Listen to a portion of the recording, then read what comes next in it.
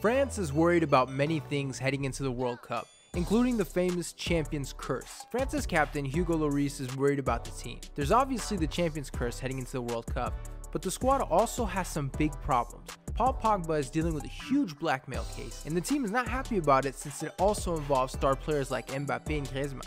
And the team's president is also accused of sexual harassment. The team needs solidarity before the World Cup. This could cause the whole squad to explode, just like in 2010.